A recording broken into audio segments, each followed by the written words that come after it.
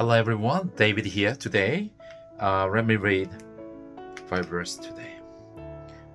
Revelation chapter 3 verse 20. Here I am. I stand at the door and knock.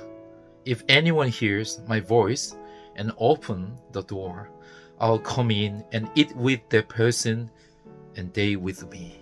This is an amazing verse. I love this verse because we need to hear our shepherd voice and we need to open our heart. So dear brothers and sisters, every day we need to open our heart, our mind to hear our shepherd voice.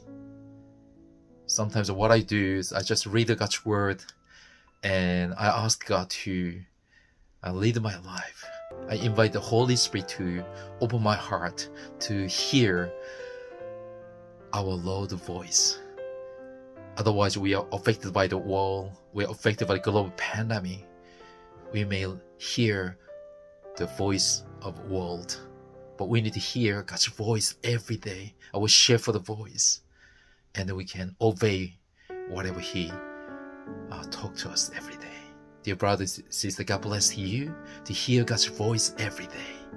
Ask the Lord to lead us, guide us, and give us the power to follow Jesus by hearing His voice every day. God bless you to hear the Lord's voice every day. See you next time. Bye.